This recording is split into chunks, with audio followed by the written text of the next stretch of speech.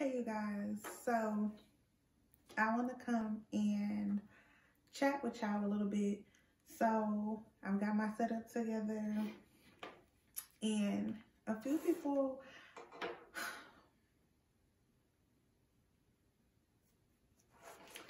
intro.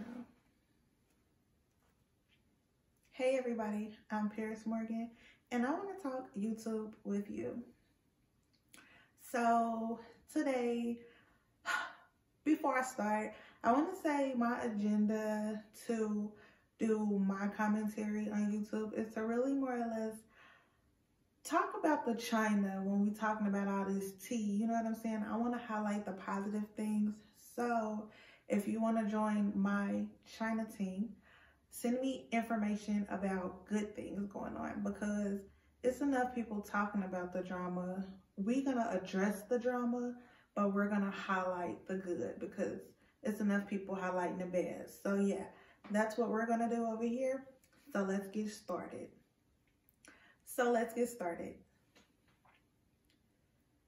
So I want to start this segment off by talking about two YouTubers who could have and should have taken off to a higher level, but some of the things they do make sense to why they are where they are and not where they could be. So my first level of disappointment comes in with Martin Lewis. Now, Martin Lewis is, I believe, Australian, and he has a nice little accent. It's a very ASMR feeling, so you can listen to him talk. With that being said, he's a nice looking guy, and with his accent, you can't tell if he is straight, gay. You don't really make any assumptions. It's just a nice voice to listen to get a different perspective from what someone from around the world may be looking in on, just like you. So the things he was doing in the beginning were pretty good, and I can honestly say around the time he kind of resurrected, I should say, there was kind of a lot of drama going on. So he was like really making a name for himself during a good time during YouTube drama. You can go check out the videos, but a lot of the drama that he covered in that time is very pivotal in becoming the people who they are today. So he did cover a lot of big people in their prime. Once again, he did do really good with telling the story and a little jokey joke in it. And that's one thing I do like about Martin Lewis. While he does report and he is laughing at the situations, that's exactly what he's doing. He's making light of the situations. Why I like to watch him, because it's an equal amount of bias against everyone. Like, as he's serving the tea, he's not really on the side of the person or the opposer of who he's reporting. He's laughing at the entire situation and is like, "Cause you look dumb." You know what I'm saying? And that's the most thing that everyone who wants fame is afraid of with the fame, is the embarrassment. It's one thing to fall and slip and bust your butt at the family reunion, but it's another thing to do it on the internet. Then it's another thing to be somebody and then do that on the internet. So like, each level of importance and the bigger your fan base is how much bigger that a small embarrassment can seem huge. So you take an actual regular huge embarrassment and slap on top of your celebrity or your fame, and it's embarrassing. Everyone's laughing at you and you feel bad because although it may be funny and you laugh at other people, it's you. But I digress. So Martin Lewis, like I said, fell off, and I know some of that because he talks about his own drama too, which I also appreciate with him because he's very transparent. He got into some legal stipulations with some YouTubers, and I feel like around some of those times, I don't know who the last one was, I just remember seeing them, and I say them because I know I remember seeing at least two separate incidences throughout like my duration of watching him. It seemed like he just kind of settled down, but also a lot of drama as far as the people he was initially following has settled down too. So it made sense, you know, like you can't report something that's nothing there to report. So then as he's starting to kind of pop back up, I see he's kind of digging around. I don't want to call it the kiddie pool, but that's kind of how I look at it. He's like, I kind of want to say for me, like my bootleg version of the teen shade room, because I'm not a teen, so I'm not in the teen shade room. I'm not like unless you're on a certain platform, I'm not checking for teens, and I'm not realizing who's a teen, who's not, who's underage. And that's a whole nother conversation, because yeah, y'all it's too much going on. Y'all know, like, kidnapping and human trafficking is on the rise, because y'all little girls out here showing like I'm hot and I'm wild and I can do this and I already do this. So they snatching y'all up, and it's real easy. Y'all getting all snatched up because a lot of y'all tricking. And it's sad. Like, I ain't gonna, that's a whole nother video. But the prostitution levels. Anyways, before I get over to that whole bag, yeah, so Martin Lewis, he had died down. So boom, he popped back up. He popped up with another YouTuber, and who I thought initially was gonna be something. So the other person is Destin Troyce, or Troyce TV.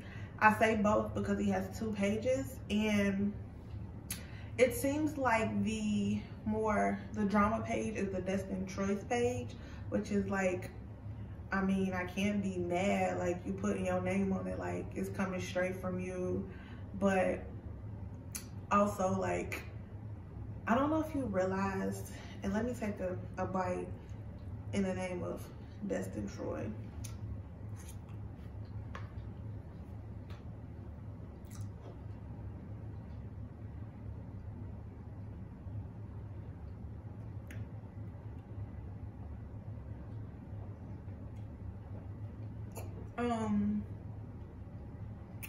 You're named after diaper cream. Like, if Destin's around, there's a rash. Like, oh my God, like, talking about the ghetto. Woo, child. Your name, for sure. Like, damn. You named after diaper rash cream. Sheesh.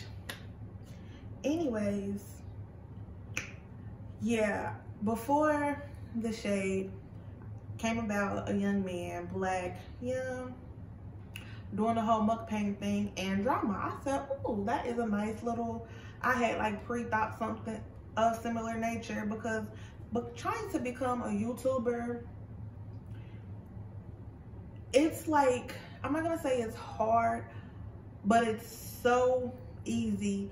It's frustrating when you feel like you couldn't have got it accomplished, especially when you see other people thriving off of things you've thought of, you know? And you understand that people are getting the views because it is a common like mind type thing. Anywho, I digress. As he was partaking in the drama and he was telling his stories and stuff, he was funny. He was a kiki or whatever.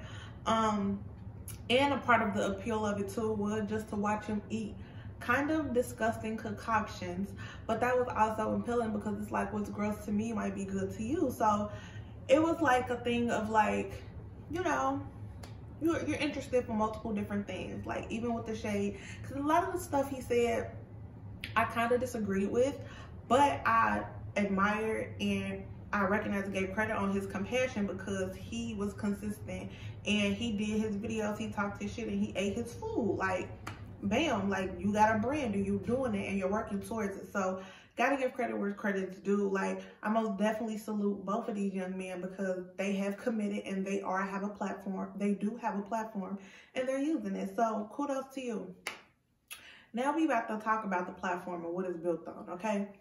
So Troyce, like, baby, it's time for you to do some mukbangs with some salads, because baby, we didn't really watch you grow. You hear me? Like, you started off this cute, chubby kid with cute little chubby face and stuff. Like, you were cute. Like, okay. Like, oh, look at his little shadiness. Like, oh, okay. Like, but then you just got bigger. You didn't grow. Your outfits didn't change. Your set didn't change. Like, you just got bigger. And like when people talk about health scares and diabetes, like how like Michael Jillian was just talking about Lizzo, and like, no, we're not about to celebrate that.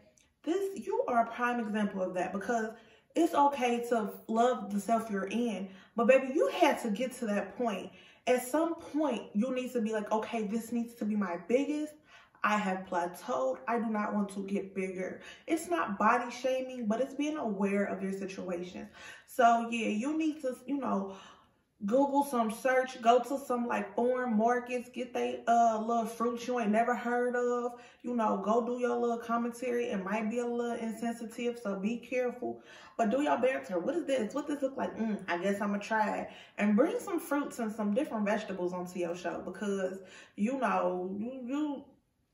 need to get a flat tummy tea. You need to go do one of these. You need to do something, because it's not cute, You were chubby and young, so it was cute. Now you're grown and big, and it's not even the big Rick Ross sexy.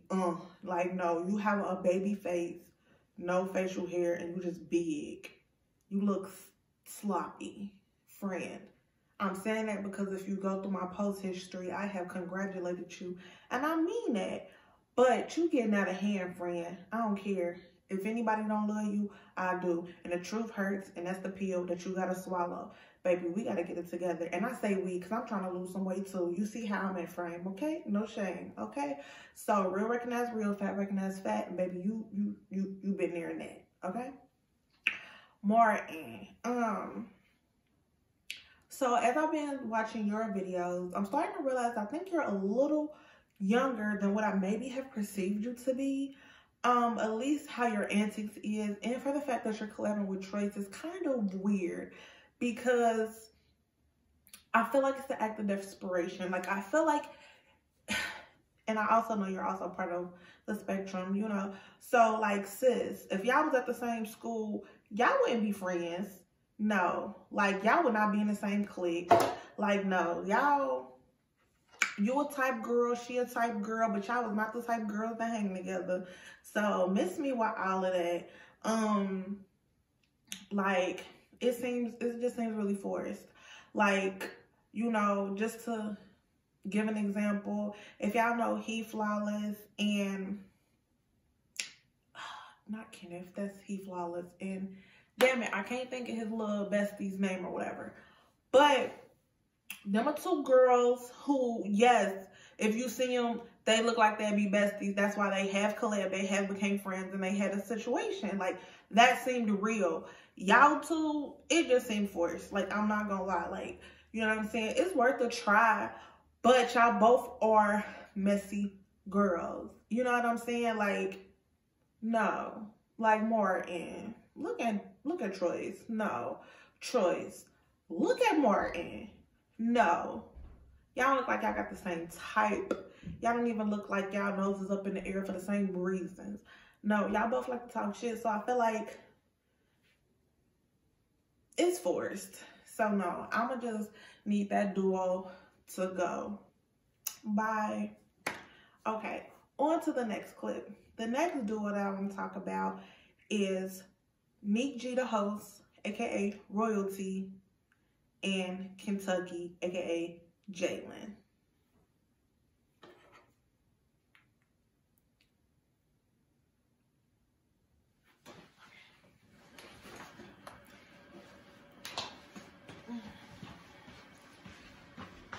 Oh.